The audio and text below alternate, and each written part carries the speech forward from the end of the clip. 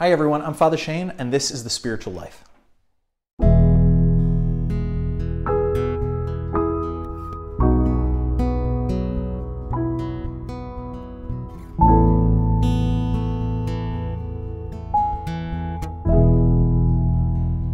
Today I want to tell you about one of my all-time favorite saints. His name is Saint John de Brébeuf, and he was a French priest and missionary. He lived in the late 1500s and the early 1600s, and he served in North America, what is now today the southern part of Canada and the northern part of the United States. In 1625, as a young man, he went to the New World with a load of French colonists who were going to kind of stake their claim in this New World. But John de Brébeuf and his brothers weren't going in order to make their wealth. They weren't going in order to kind of seek adventure. They were going with one mission only in mind, and that was to bring the gospel to the native people there. He wanted to bring the offer of salvation to the native people in the New World, and he wanted to bring them closer to heaven. So, a little bit about John de Brébeuf. The first thing you need to know about him is John de Brébeuf was a man. He was a real man. This was a man's man. He was big, he was very strong, he was kind of very determined in his outlook. He was rugged, right? He had kind of a vigor to him. He was no kind of shrinking violet, right? He was a strong, kind of a powerful, even a physically very powerful guy. And he needed every bit of that for the mission that God had intended for him, because he was sending them, these Jesuit priests were being sent to the New World, to a place where there wasn't the sort of civilized niceties that they had grown up with in France. You needed to be rugged to go over there. This was a hard, tough life. So, John de Brébeuf was a tough man. In fact, he was, this will give you just a sense of sort of the sort of man, the caliber that we were talking about. The Huron, the people that he went to go and serve, the native people, they gave him a name. The name that they gave him was Echan. That name, Echan, in their language, means he who carries the heavy load. And they called him that because he would portage his own canoe. He would take the canoe up on his shoulders and he would walk these long kind of distances, portaging between one lake and another lake, or between a river and a lake. He would take his canoe on his own shoulders over the land. And not only that, he would rush back in order to take these heavy bags, these heavy, the heavy equipment that he was carrying. You see, John de Brébeuf wasn't just carrying sort of his food and provisions. He was carrying that, but he was also carrying all of the things that he needed for the mission. So he was carrying his priest vestments. He was carrying the chalices. He was carrying all of the things that he would need to celebrate Mass and to carry out the mission that he was going to, that God had asked of him. So he had a heavy load, and the Huron recognized this, and they saw that this was a man to be respected. This was a man who was not afraid of hard work. He was rugged, and he was up for any challenge that he might face. The second thing that you need to know about Saint John de Brébeuf was that he was also very intelligent. This wasn't just like a big lug of a guy, kind of a big meathead, John de Brébeuf was very intelligent as well. He was specifically very good with languages. So they recognized this when he was a student in France, before he was a priest at all. They recognized that he was very good at learning, picking up new languages. So his superiors thought, right, this is the man now that we want to send to the New World. Because in the New World, there were all of these tribes of native people, and they had no idea what they spoke, the language that they spoke. So they sent over John de Brébeuf, and John de Brébeuf went and was welcomed into these tribes and lived amongst them. They knew no French, and he knew no bit of the Huron language. It's called Wyandot, the language that they speak. He knew nothing.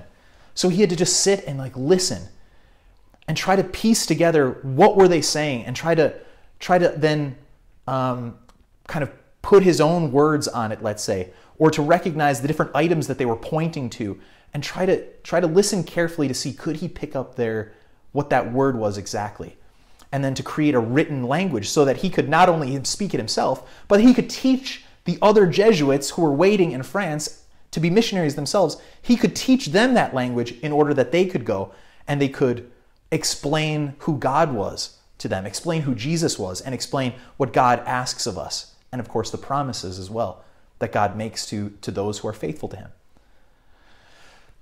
So John de Brébeuf, very intelligent, very sharp guy. The last thing that I'll say about John de Brébeuf, not only was he physically formidable, strong, rugged, not only was he very intelligent, really of sharp mind, a strong mind, but he was also a man of great moral courage or moral strength. This man was seriously courageous. You see, John de Brébeuf and the other Jesuits were men whose lives were literally on the line. They went to serve amongst the Huron people, and the Huron people at times were deeply suspicious of these Jesuits. They didn't understand exactly Christianity. They didn't understand what a priest was. And so they thought, could these men be sorcerers? And maybe are they doing us harm rather than doing us good? And so literally the Jesuits' lives were often at risk. And they often, they knew that by going to the mission and staying on the mission, that they were literally putting their lives on the line in the name of God and in the name of bringing these native people whom God loves and loved closer to heaven. So, not only though were they at risk from the Huron people whom they went to serve, but also from another local or another tribe called the Iroquois, who were much more fierce and warlike. So the Iroquois were the kind of blood enemies of the Huron, and the Iroquois would make raiding would form raiding parties and would make war against the Huron. And often they would kill the Huron, and not only the Huron, but they would also kill those who were with them, like the Jesuits, right? Like these priests. That's exactly how St. John de Brébeuf died, actually. St. John de Brébeuf and one of his Jesuit brothers, Father Lalemant, were working there in this town called St. Joseph, in this village called St. Joseph. And they were serving there when one of these Iroquois raiding parties came in, and they rounded everybody up and they began to slaughter them. And they recognized that Saint John de Brébeuf and Saint Lalemant were priests. And so what they did was they singled them out along with the other Christians, these converts of the Huron people. They singled them out for special torture, and they tortured Saint John de Brébeuf. They tortured him by tearing out his fingernails, by cutting his skin off. They tortured him by hanging burning arrowheads, or axe heads rather, against his flesh, and then staging a mock baptism of him with boiling water. St. John de Brébeuf was remarkable throughout all of this time because his main concern was not his own physical well-being or the pain that he was going through. His single focus was on his brother priest and these other Huron Christians, these people who had converted. And he spent his time, while he was being tortured, he spent his time talking to them and saying to them, keep the faith, stay strong, trust in God. Today we will be with him in heaven. And kind of filling them with faith, with real strength. And this drove the Iroquois absolutely bananas, berserk. His perseverance, his strength, when they were trying to break him with their tortures, was more than they could handle. But despite their frustration with him, they recognized that this was a man of singular courage, of incredible strength, a strength that we know comes from God. But he had it. He had it in spades. So, Saint John de Brébeuf was taken. They cut open his chest. They took out his heart and they ate it. They ate it because they recognized the courage that he had, and they thought that if they could consume his heart, that they would take on some of that spirit, that fearlessness that he had. This is the kind of man that we're talking about, a man who was physically formidable and strong and rugged, a man of real serious intelligence, and also a man of fearless courage, able to face even death in the face without it breaking him. And instead, his main concern was out of love for his brothers and a desire to die well for God without abandoning God or losing his trust in him. What does St. John de Brébeuf and his life say to us? What does it teach us? Well, I think it maybe points us to those different things, the intelligence, the sort of ruggedness, the ability to sort of face challenges, etc., and then also the moral courage, right? We want to be like him in all of those ways. But maybe there's a deeper point, which is this. God has made you with gifts. God has given you gifts. St. John de Brébeuf was a gifted man in many different ways. He took those gifts and he put them at the service of God so that other people would know God's goodness, God's plan for them, and that they would know his offer of salvation. And he put them at the service of this mission so that these people could come closer to heaven, that they could know again all that God had literally died in order that they might know and experience. Imagine all of the gifts that you have.